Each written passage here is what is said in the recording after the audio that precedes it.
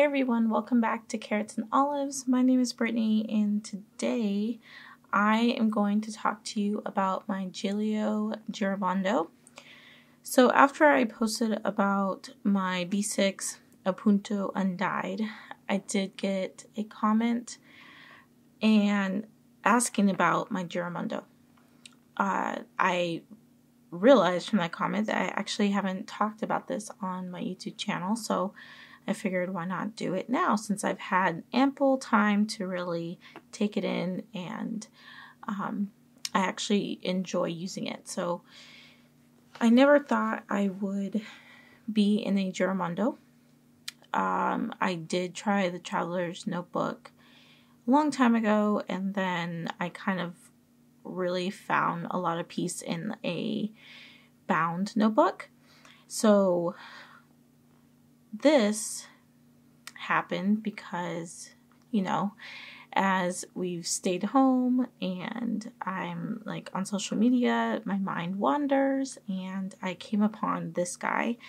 I was fortunate enough to have someone reach out to me and tell me that they wondered if I would be interested in this because they knew I like undyed leather.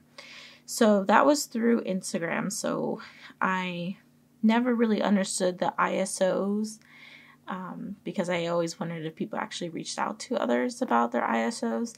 But I did put one out and someone reached out to me and now I have this. So this is the undyed leather, which is hard to find when Gilio runs out of it.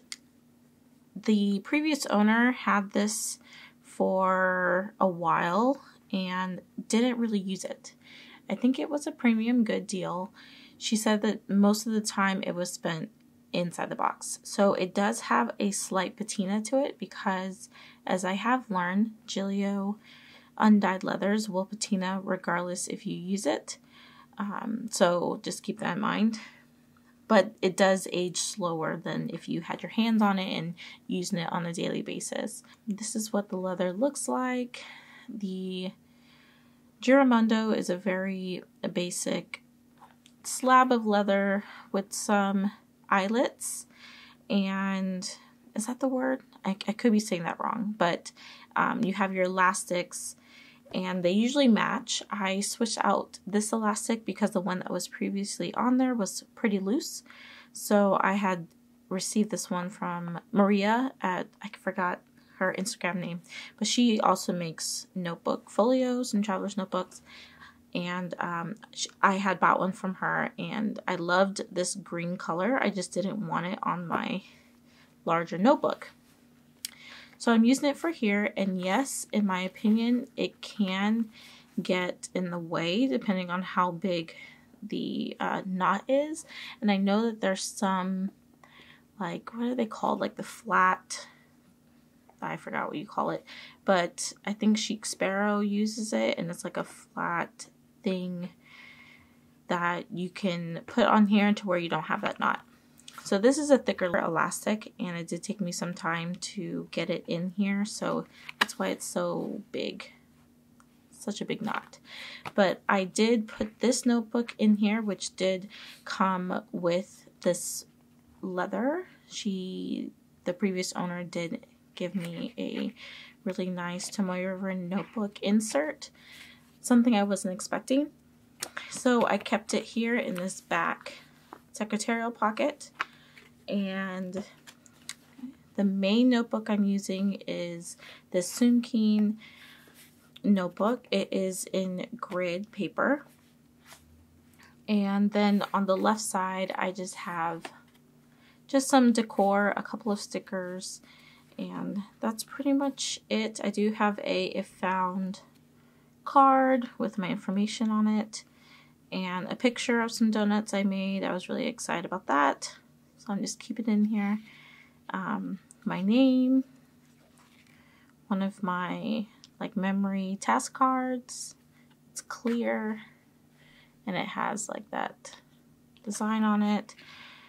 And then some stickers and then another little artwork I created and an ollie clip here. So it's pretty simple. In fact, I don't really need these here, but I wanted to fill them up just because I wanted to be able to look at something nice whenever I open it. Now the leather is very flexible. It is called Epoca leather. And here is the maker's stamp here. One thing I noticed, and I don't know if this is something that they do with all the Giramondos, they do have a new designed Giramondo, which is like, I think it's the deluxe or something of that name, but they don't fold the leather over on the Giramondos, and it is like, I forgot that name, but like, I don't know if it's burnished or if it's just painted edges, but it doesn't bother me, but it is something I noticed in comparison to their other products. You still get the squared corners and the lovely leather, so there's that. Also, this notebook did come with some bookmarks, which is pretty much made out of the same leather as this, or the elastic, sorry. I took it off because they just looked flimsy to me, and I don't really need it because I am using clips and my ollie clips to get to the pages that are important to me. So to get started, I did review Soon Keen on my channel before, and I think I did briefly talk about this, but I am finally using it for real, for real. All their notebooks are numbered, and you have room to like title whatever your notebook is for. Something I still haven't done, but that's okay. It's not a big deal. They also have personal information sheets. So they have the table of contents, and I am using that. And then they have extra pages to write down more information. Then they have a thing here on your, like a map, time clock, and then some line pages. Sorry, I'm getting a little bit distracted because my kids are coming inside from outside. Okay. I really enjoyed Ink Imperfections here on YouTube, and so her ideas have really, they really speak to me. So I am using a key similar to hers. I did do some extra art on this side, so I covered it up.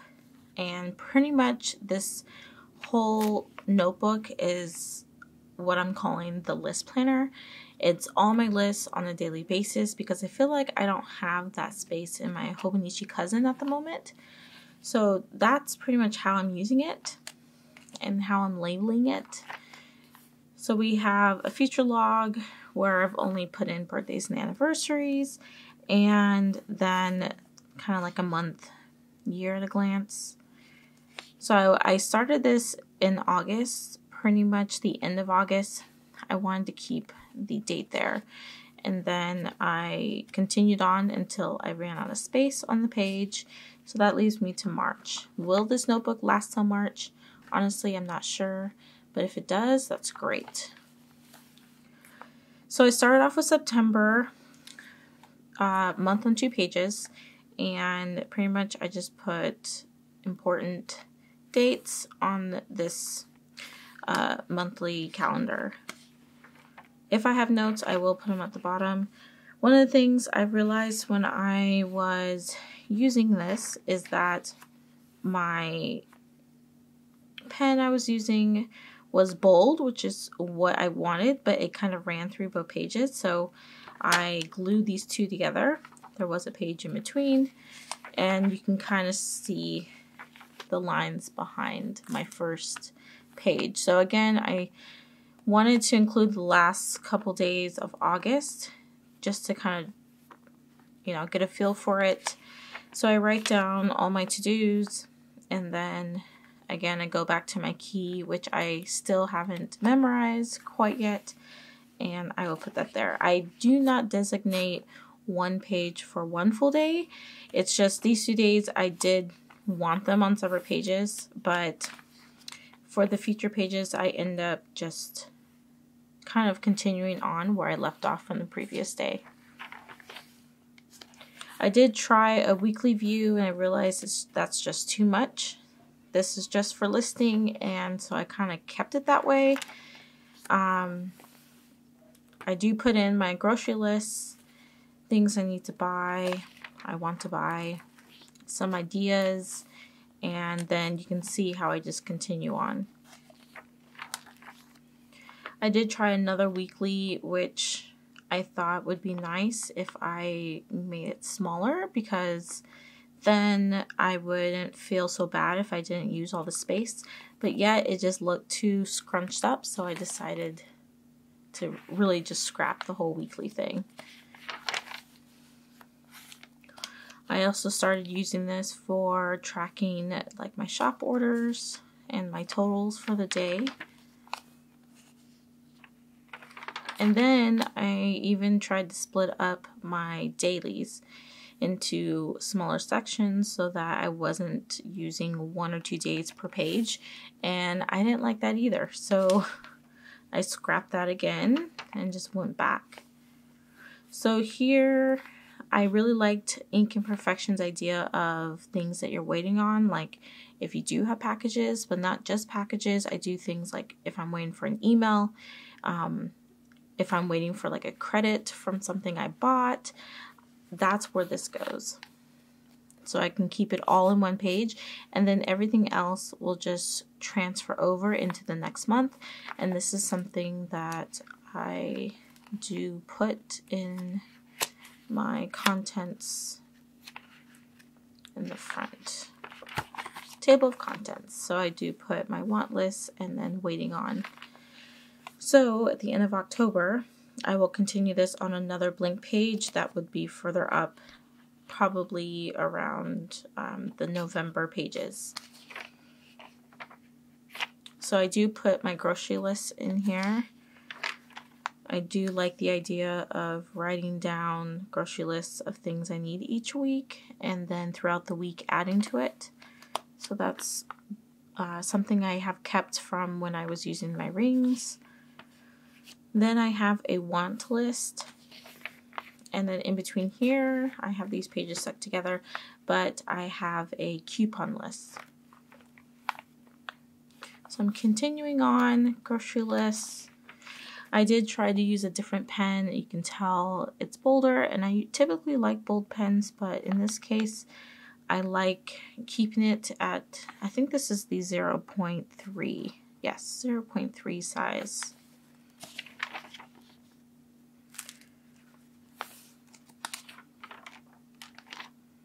So when I prepped for October, I didn't make anything like special. I wanted to do like a summary of September, but I kind of do that in my Hobonichi a little bit. So I didn't think it was too necessary, as I don't refer to everything in this book alone. So I just started to create my October monthly, which is a month on 2 pages. I really like.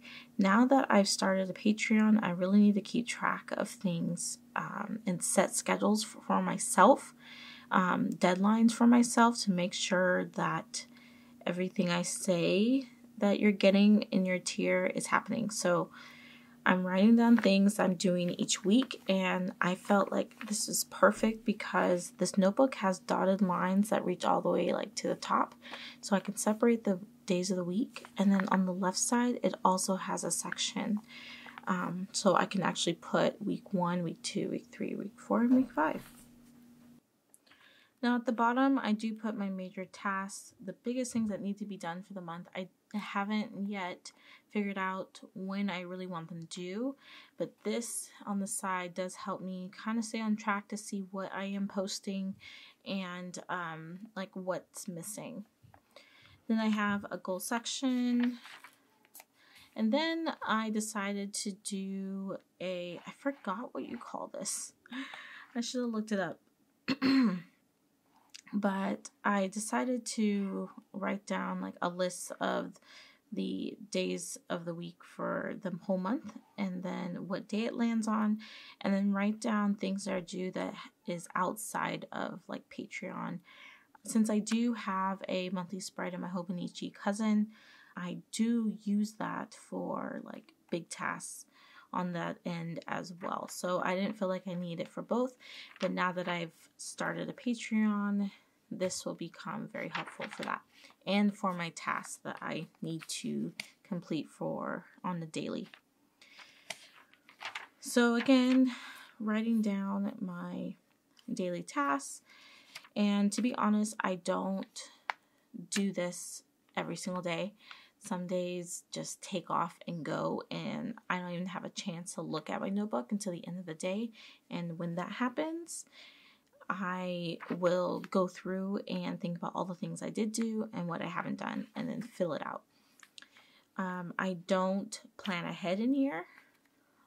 Most of that stuff that I know I need to do, if it's something that is due, should be on this little calendar or my Hobonichi cousin. This is just for like daily tasks. When I wake up in the morning, ideally open this up and start writing them down, things I need to get done throughout the day.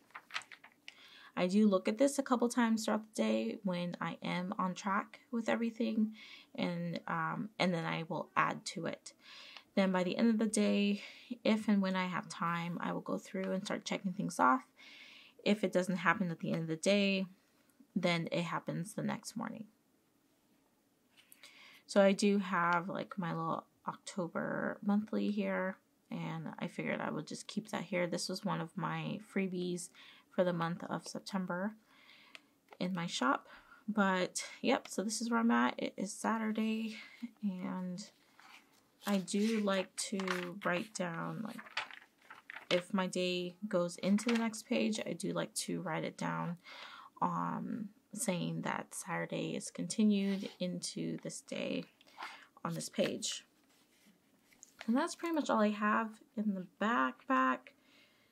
It does have like a guide to their numbering system for this company, which is located in France. I have talked about my pen tests, and then I am actually starting to keep numbers in the very back because I no longer carry my A6 rings with me right now. I started to carry this one around, and I realized that I'm missing a lot of like personal information, and so I started to put that information in the back of this book. That is pretty much it. The leather is holding up really nicely. It is like, if I put on lotion and I feel like I'm marking it up, I see some dark spots, it goes away by the end of the day. So I don't know what is going on with this undyed, but it's awesome. There's a little bit of some marks here, but they tend to go away with me just like rubbing on it. Yeah, I really like it. It does scratch pretty easily, but you know, if you rub on it, it kind of goes away. I really like it, and I can see it staying into 2021. I hope it does. This is my Clena Energel, and it is in the 0.3, as I mentioned earlier. It is a Pentel. I got this from Amazon, but they also sell them at Jet Pens and at Tokyo Pen Shop. I really like this one, the 0.3, because the paper is not Tomoe River. I feel like it's a good, I don't feel like I'm stabbing my paper because the point is so fine. But it writes really nice. This paper takes fountain pen paper, but I just don't have the patience for fountain pens.